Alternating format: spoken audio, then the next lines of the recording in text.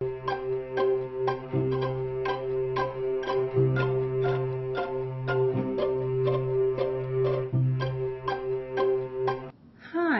Anita Evans here for Video Language Network, the unique website for authentic English video lessons.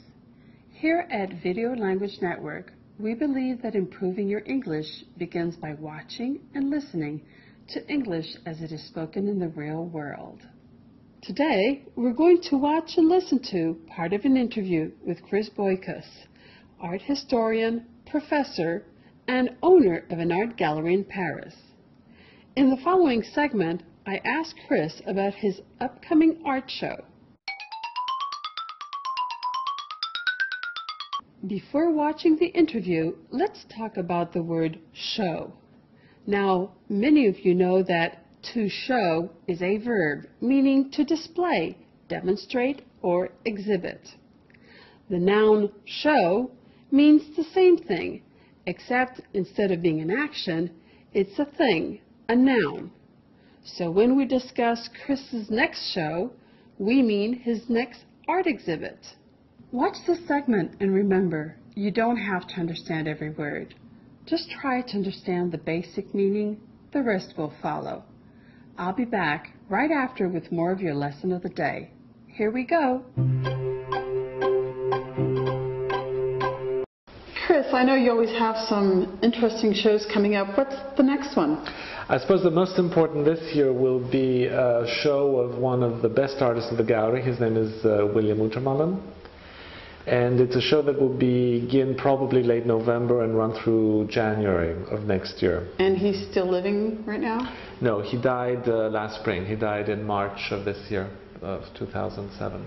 So this is a post-mortem Absolutely. exhibition. This is in many ways a commemorative exhibition, and we will be showing essentially his drawings or works on paper from very early, from the days that he was in art school in Philadelphia from 1949 to his very, very last drawings, which are the ones that most interest, if you like, the doctors, the neurologists, or the dementia and Alzheimer specialists, which the very, very last drawings were done around 2000, 2001.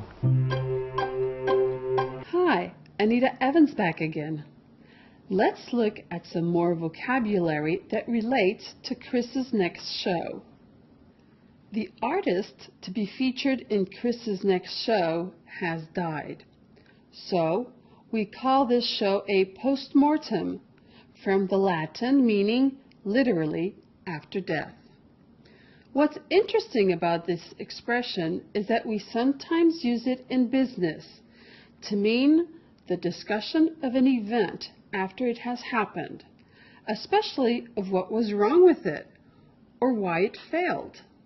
This is kind of a cool expression to use in business, and when spoken in the right context, will impress your colleagues with your knowledge of colloquial English. In line with the expression post-mortem, Chris says that the show is a commemorative exhibition. Here, the word commemorative means in memory of, or to remember officially and give respect to a person or event. Listen again to the segment and see if you can understand these words in context. Post-mortem, commemorative.